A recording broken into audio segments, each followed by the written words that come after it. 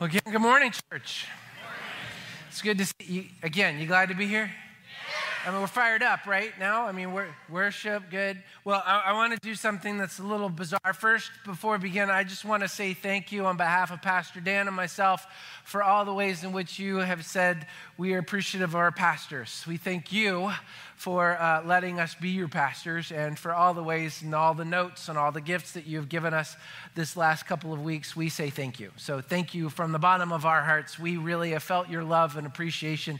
And I felt like Sally Fields. You like me. You really like me. You know, that's going to go over a lot of heads, but it's all right. So again, thank you. I want to invite you to do one other thing today. I know we're not a stand-up, sit-down kind of church, but I want to invite you to stand up again. I know you just sat down, but I want to invite you to stand up as you're able. Because what we want to do this morning, we're going to join the tradition of the church across the globe. We're going to stand for the reading of God's word today.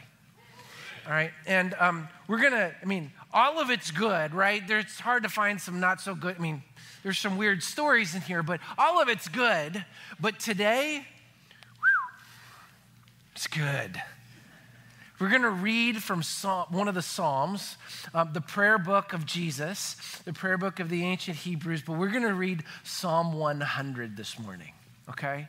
Oh, it's a good one. You ready? I love doing this one, and I love doing it out loud. It's one thing to just read it. It's another thing to read it out loud, all right? So Psalm 100 says this: "Shout with joy to the Lord, all the earth.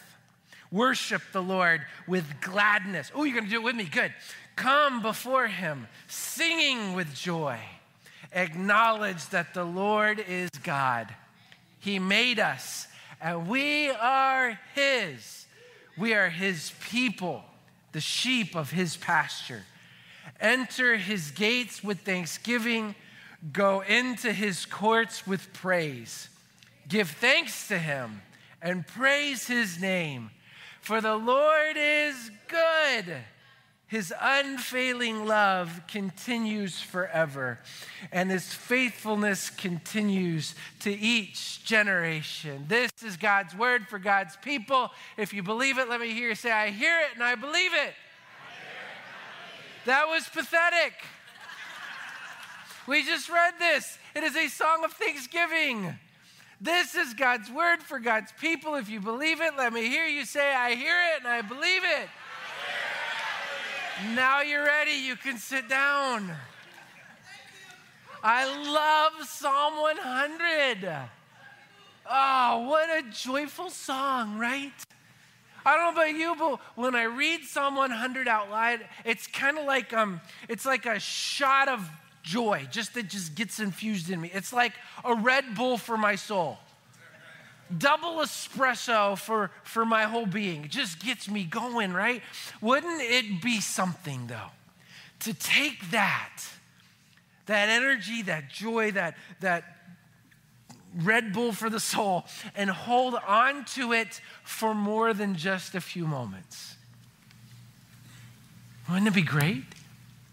To stay right here in the midst of this sweet spot of deep joy and just let it do its work. Wouldn't that be great? The good news is this: we can. So many of us this morning, we have gathered in this space, and whether we want to acknowledge it or not, now some of us have, we're acknowledging it differently, but many of us right now are very worried about the coming week. It's understandable. There's an understandable fretting, I think, that's going on that we're absorbed into because of the election, right? The election is about big things. And I don't know if this is true for you, but for me, it seems that depending on your pick, we're either at salvation of the republic or the threshold of Armageddon, right? There's no in between. If I choose this person, then he or she wins, woo! If not, oh my God, what's going to happen? We're all going to die. Am I wrong? It's everywhere, right? I don't know about you, but I think most of us, we just want to escape the crazy. We want to get away from the madness. I've said my piece on the elections the last several weeks.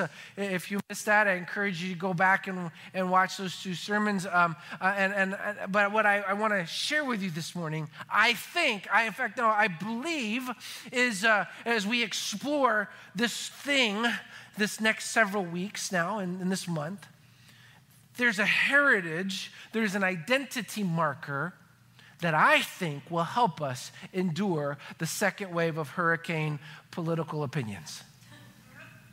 I really do. I think there's something here that's so massively important for us that it can buoy us in the midst of the storm. I listened to a sermon this last week by a ministry colleague of mine, a friend of mine named Dale Locke. He's a pastor on the other side of Florida. And he referenced a book. I'm going to tell you the author. I'm going to tell you the book. I'm going to tell you the author. I'm also going to say, don't go buy it. All right? The book is The Triumph of Christianity, How a Forbidden Religion Swept the World. I love that title. Let me give it to you again. The Triumph of Christianity, How a Forbidden Religion Swept the World. That's cool stuff. It's by, get this, an agnostic New Testament scholar. He's a New Testament scholar who is an unbeliever. I don't get that, quite frankly. I don't know how that works. But this scholar, his name is Dr. Bart Ehrman, he wrote this book, and as a historian, he has to acknowledge that something happened in the first 3 centuries of this thing called the church that was unprecedented in world history. It didn't happen any other place, any other time, that those first 3 centuries, something unprecedented occurred through this new gospel message that was spread. From where? Started in the hills of Galilee. We would call that the sticks today. The backwaters. And eventually, this backwaters message from the stick, it took over an entire empire. Who originally, remember, it was a governor of that empire who was responsible for killing the leader of this movement. Do you remember him? A guy by the name of Pilate? Pilate, a spokesperson for Rome, kills Jesus, and a mere 300 years later, the emperor of Rome is going, no, I like this. We should do this. We should do this. Something unprecedented was going on here. And when I was in college, I'm called to pastoral ministry, but I never thought I would do this. I'm glad. But I never thought I would do this. What I wanted to do in college, I wanted to be one of these scholars who took on a group of people called the Jesus Seminar. Has anybody heard of the Jesus Seminar? I'm the only nerd in the room. Woohoo! All right, good. New stuff. The Jesus Seminar came out in the 90s. There were a bunch of scholars who got together to determine who the historical Jesus was versus the Jesus of faith. See, the Jesus Seminar do not believe that they're the same person. And the historical Jesus, the quest for the historical Jesus, these guys got together and they said, well, we don't think Jesus said that. We think Jesus said that, but he didn't say it that way. And so what they did is they divvied up all of the scripture with different colors and different little beads to determine. I think Dr. Ehrman was a part of that. I may be wrong, but he's a part of that whole line of thinking. And the Jesus Seminar's job was to debunk Christianity, that we're just a bunch of nuts. Following a Jesus, a mythological Jesus, not a Jesus of history. I really hated that. I thought that's what I was going to do, to devote my life and ministry to showing what kind of false scholarly work these guys were doing. I still would love to do it. I just get to do this instead. What's amazing to me is even those who are on this historical Jesus faith, very few, even there, will deny that Jesus existed. Very few can deny that his message, translated down through the church, has radically influenced the civilization of all humanity. All of humanity, all of the world has been influenced in one way or another by the person of Jesus. Can't get away from it. And the question that Dr. Ehrman asked is, and I think it's fascinating, is why? What occurred?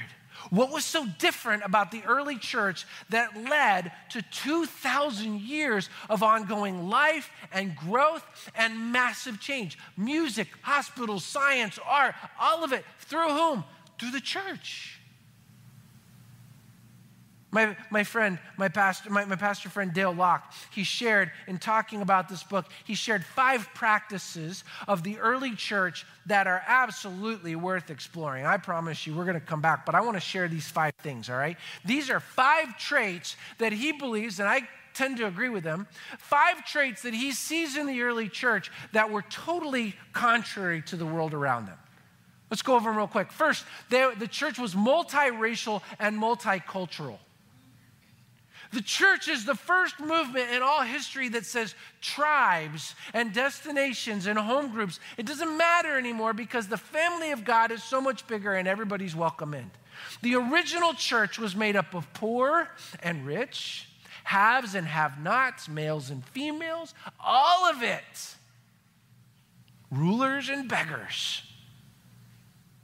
All cultures came together in the church. It was that first thing that when the world looked at the church and they said, wait a minute, you're supposed to be over there with your tribe and you're supposed to be over there with your tribe. What are you doing together? We went, it's because of Jesus.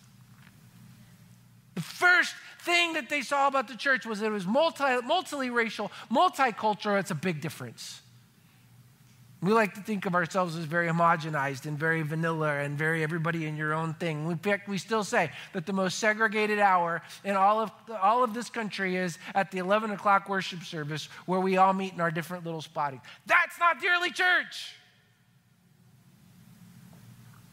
Expected something there. Okay.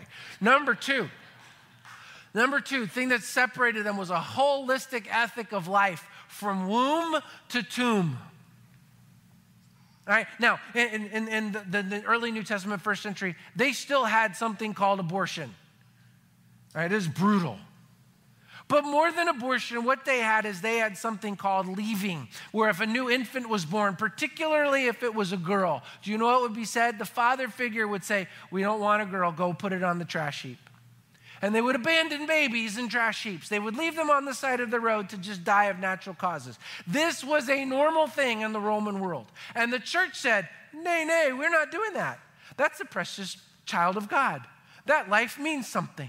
And so you have all these Christians who are walking around and they were stationed at the dumps and they would find the babies and they would pick them up and they would take them home and they would care for them and they would love on them.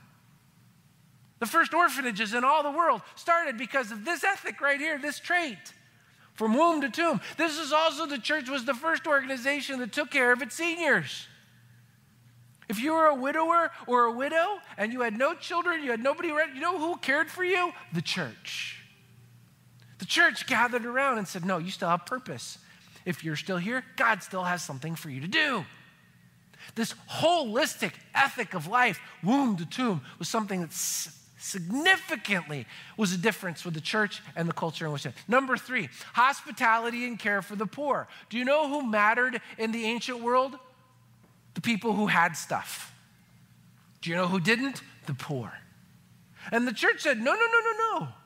We're all family. We're all invited. We're all welcome. And so the poor were invited to come to the table and to eat and to fellowship. The poor, there were poor people who stepped into leadership in the church. They weren't ostracized to the corner. There's a radical care for the poor. When the first couple centuries were going on and there would be a plague, there would be some kind of big event that was happening and people are running. Do you know who was running in? The church. Often to its own detriment. I'm going to go in and take care of the sick and the wounded and the ill. I may get sick, wounded, and ill, but I'm going to do it because this is what I do. Trait of the church. Number 4, radically sexually countercultural. You catch that? Radically sexually countercultural. What do I mean by that? Well, in the ancient world, if you were a married man and woman, the woman married, you are expected to stay true and stay pure to your husband. That's it. No ifs, ands, or buts. However, if you were a man, you could go sleep with anybody you want. You could go to the prostitutes. You could go to the temple prostitutes. You could exchange. You could do whatever you wanted because you are in charge. And the early church says, that's not right. There is equity here. There's equality between male and female. If you're covenanted in a sexual relationship, you stay committed to that sexual relationship. They also would say that counterculture sexuality, really strongly the church would say, we believe that it is one man and one woman who've called together for this life of intimacy. That's how sexuality is expressed. Outside of that married covenanted relationship, it don't happen. That's what the church is saying. You don't have to have sex in order to be happy. That's very counterculture to ours, isn't it? Oh, it's quiet. Pastor doesn't talk about sex. It gets quiet in the church. Number 5, it's passionately nonviolent. Do you know why it was nonviolent? Because most of their friends were hung on crosses. Or most of their friends were taken out into the Colosseum and ripped apart by lions, tigers, and bears. Oh my. They were passionately nonviolent. War, military, no. Church didn't do that. Now, I have to tell you, I am captivated by this list. I can't get it out of my head. And I will likely do a whole series on each of them very soon. I can promise you that. See, because it doesn't take a lot of creativity to see that our political parties in this country, we champion several of these markers, don't we? Of course, neither party platforms the whole list, neither one of them. In fact, 2 of the 5 are more common policies of the right, numbers 2 and 4, when 1 and 3 are usually more common focuses of the left. What's fascinating to me is nobody wants to touch the 5th. Regardless of the rhetoric, both parties in our country have a high stake in violence and war. Ooh. Neither political party gets all 5 of these traits and say, oh yeah, we can claim those. Why? Because that would be a whole different thing. But I promise you, I'm not sneaking in election or political stuff this morning. I've already done that. What I'm saying is, it's clear to me and to many others that the early Jesus people, they had an identity that was wildly different from the first century, from standard politics then and now. The early church wasn't left or right, it was totally other. They followed a completely different king. They lived from a completely different perspective, an entirely different kingdom life. And despite what scholars like Dr. Ehrman would say and what they would teach to us, Jesus did claim to be a king. Do you remember he was before Pilate? Pilate says, so are you a king or not? And what does Jesus say? My kingdom is not of this world. That's about as clear as you get that I have a kingdom somewhere. It's just not right here. And he did claim to be Lord of all. He did invite a radical real-lifing, an entirely upside-down way of living that comes when we decide to follow him. You don't just get to say, I have decided to follow Jesus. I come and I have my little moment and then it's all done. No, that doesn't work. Because following Jesus then involves your all from that point on. We are a different breed of people, a different race, the early church even said. We live an entirely other way of life, and there is nothing in the life of the follower of Jesus that his way doesn't affect. There was a time in the church where people would come forward in the Crusades. Dale says this, he says, they'd come forward to get baptized. They would hold their swords outside of the water. So you can have all of me, Jesus, but not that. I still got to go do stuff with that. How many of us do the same thing? Oh, Jesus, you can have all of me, but not my politics. Oh, Jesus, you can have all of me, but not my sexuality. Oh, Jesus, you can have all of me except my Enneagram number or my Myers-Briggs number. You can have all of me except my introvertedness. You can have all of me except my anger and rage and wrath. You can have all of me except my drink or my smoke or my whatever. You can have all of me except my craving for food that I know I shouldn't eat. Ooh, it's quiet.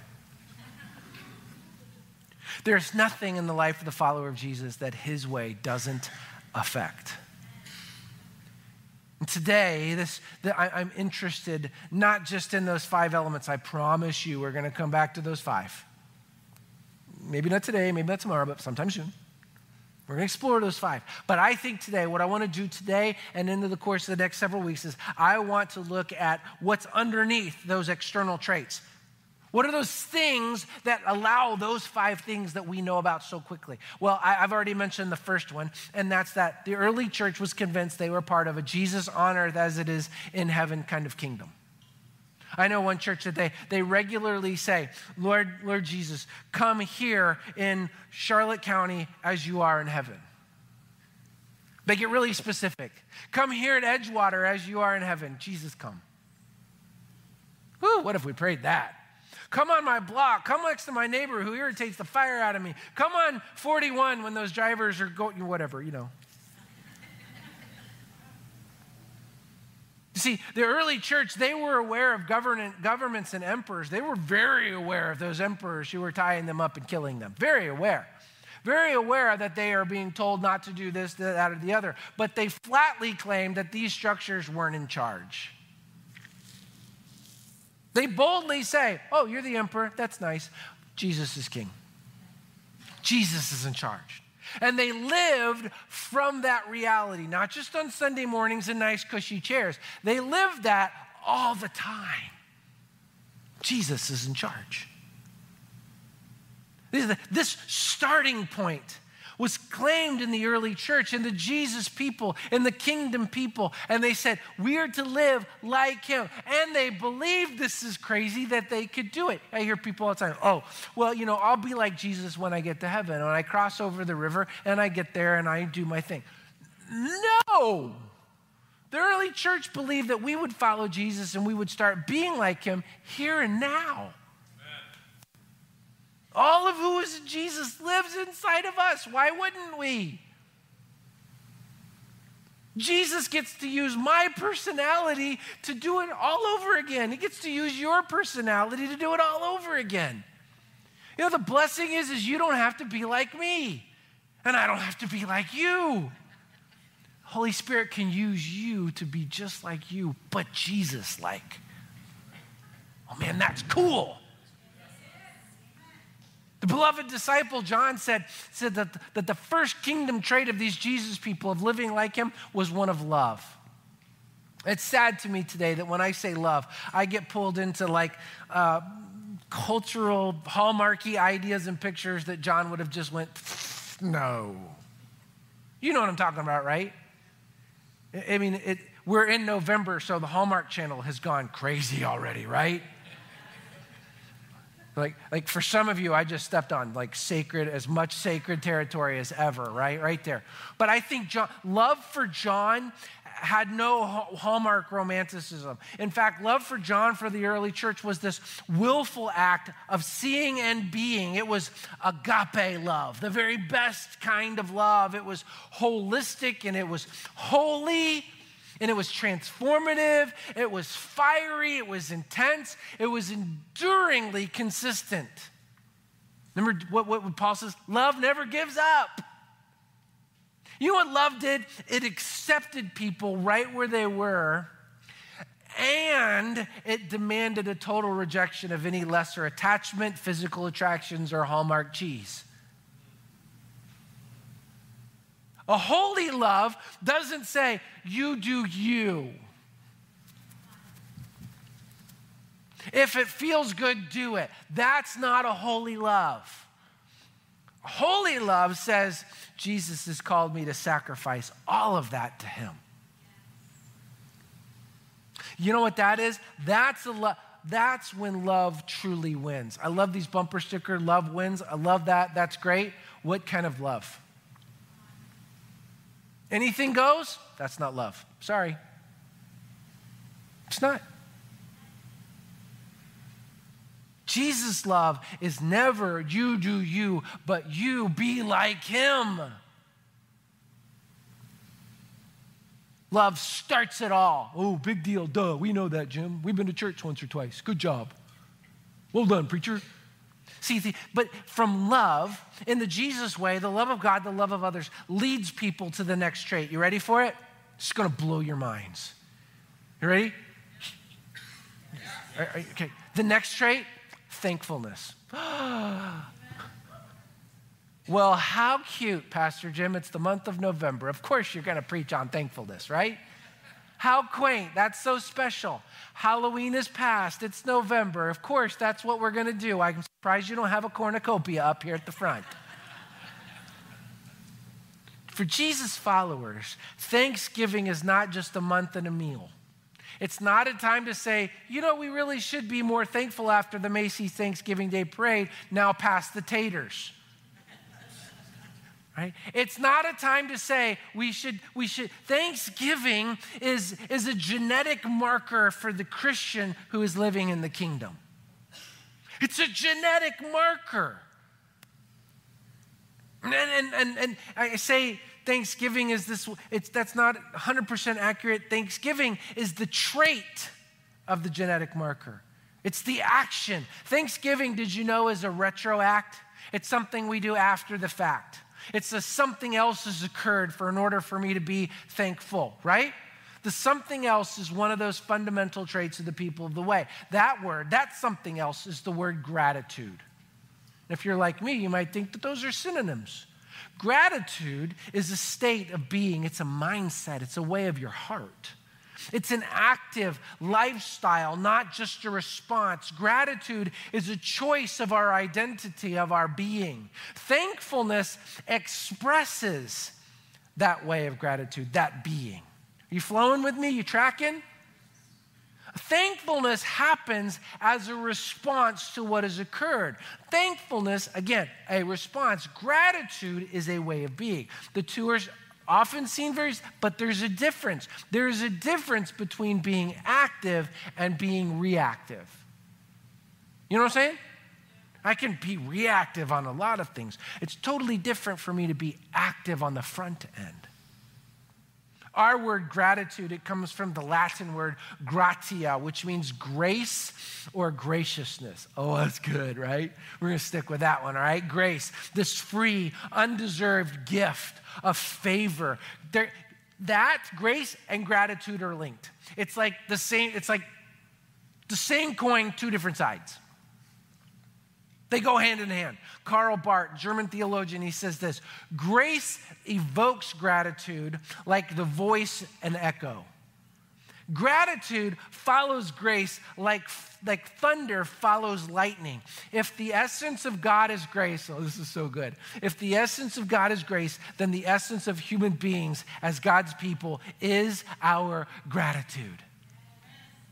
That's the essence of that.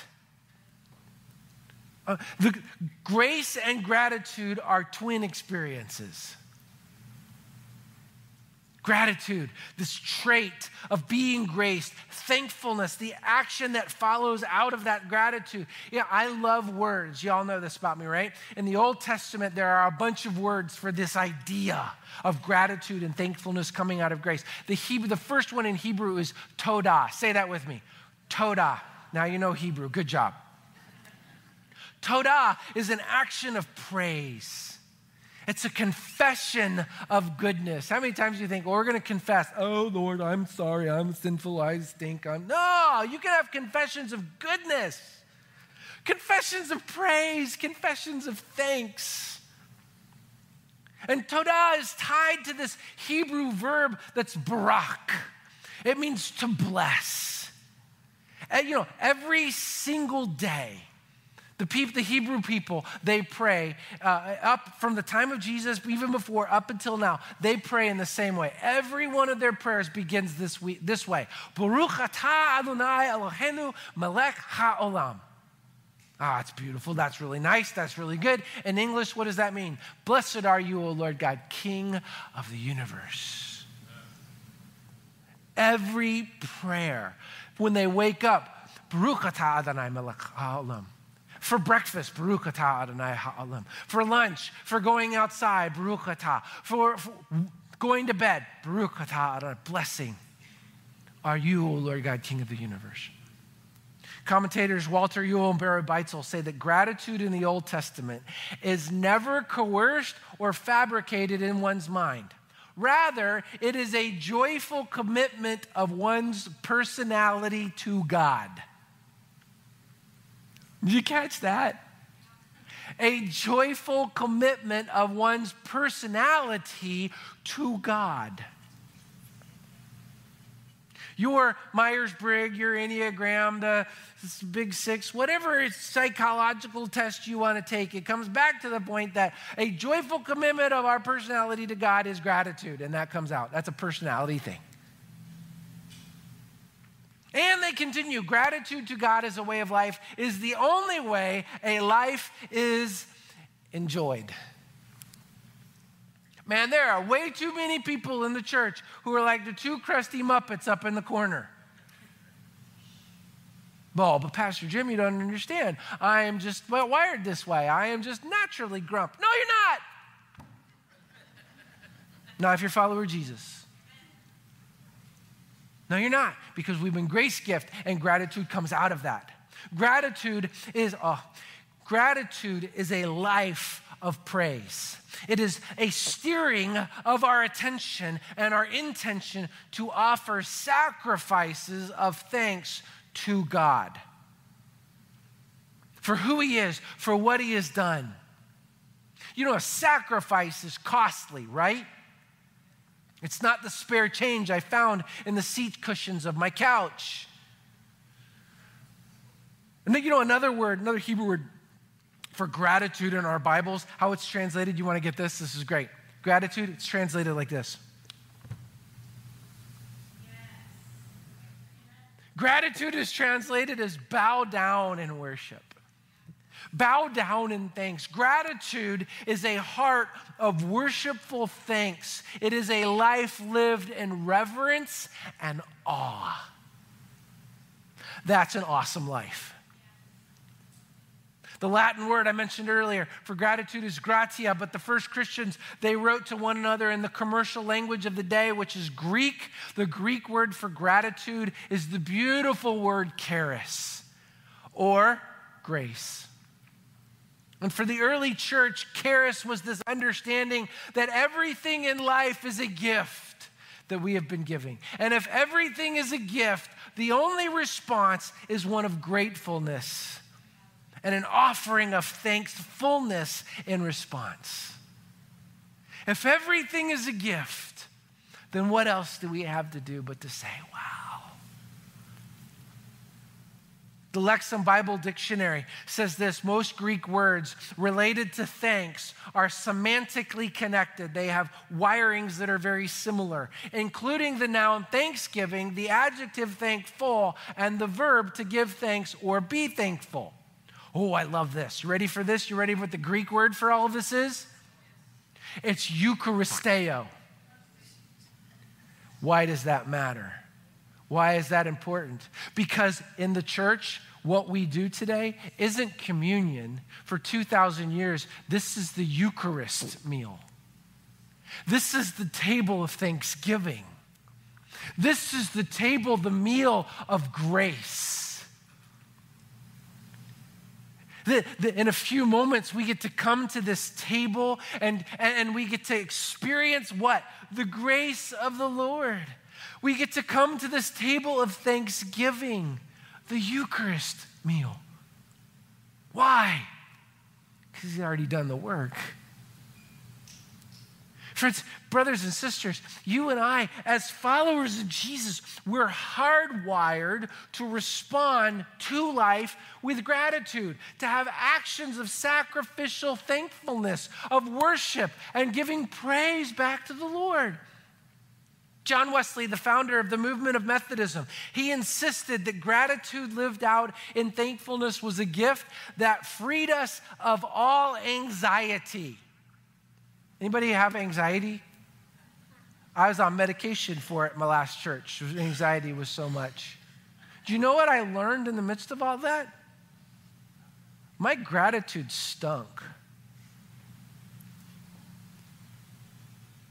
My gratitude stunk. Wesley wrote this. He says, because God is good, we can cast all our anxieties on him, 1 Peter 5:7. And get this, this is so good. We don't have to carry the weight of anxiety itself or the burden of trying to figure out why something is happening to us. God cares. God knows. God gives grace. We live in the strength that these affirmations give. Thanksgiving is the evidence that we are staying in love with God. Whew. Thanksgiving is the evidence that we are staying in love with God. Come to the table, experience His grace, be thankful. With the early church, these are means of grace, ways in which we position ourselves to know the love of God, to stay in love with God. You want to know, here you go, really practical, you ready? You want to know how to deal with the current political anxiety? You want to know? Yeah. This is free, you ready for it? Here you go, here's how to do it. Be thankful. Amen. Oh, but Pastor Jim, again, what's going to happen? Be thankful. You want to live in that Red Bull energy of Psalm 100? You want to live that way? Marinate in gratitude. Churn in gratitude. Too many of us are churning in negative social media news crap, We're just sitting in it. It's like a toddler sitting in a spoiled diaper. That's no good for anybody. We do it all the time. Instead, marinate in gratitude. Want to be a kingdom of Jesus person all the time? Here you go. See the grace of God and be thankful. He's done it all, right? Want to rise above the grab of a world that says consume, consume, consume? Then sacrificially give back. Now, I've been here for 11 months. You know, I have yet to speak about tithes and offerings at the church. Don't worry, that's coming too. I want to do it when we're all here, though. I don't want to miss anybody to miss out on that one.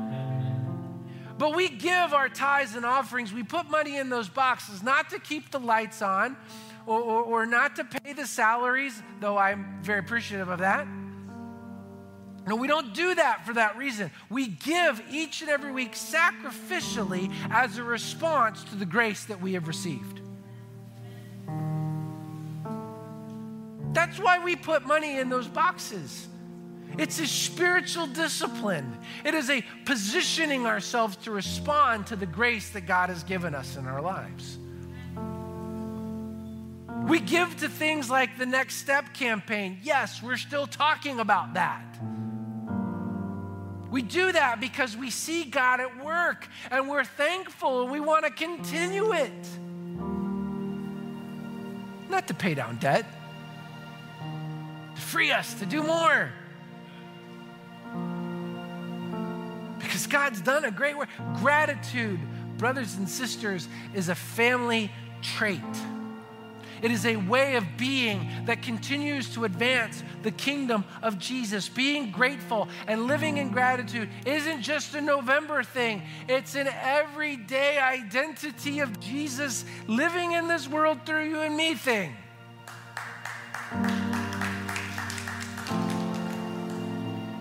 The Eucharist is a table of gratitude. It's a table of thanksgiving because He's done it all. He's invited you and me to a new way of life, of living through the offering of His blood and His body broken and shed for us. He is the bread of life. This is the cup of the living. Anybody dead in the room? No real hands going up. That's good. We're the people of life. So how will we then receive it? How will we then live it? Psalm 100, shout with joy to the Lord, all the earth. Worship the Lord with gladness. Come before him with singing with joy. Acknowledge that the Lord is God. He made us, and we are his. We are his people, the sheep of his pasture. Enter his gates with thanksgiving. Go into his courts with praise. Give thanks to him and praise his name. For the Lord is good. And his unfailing love continues forever. And his faithfulness continues to each generation. Glory be to God the Father, God the Son, and God the Holy Spirit. Amen.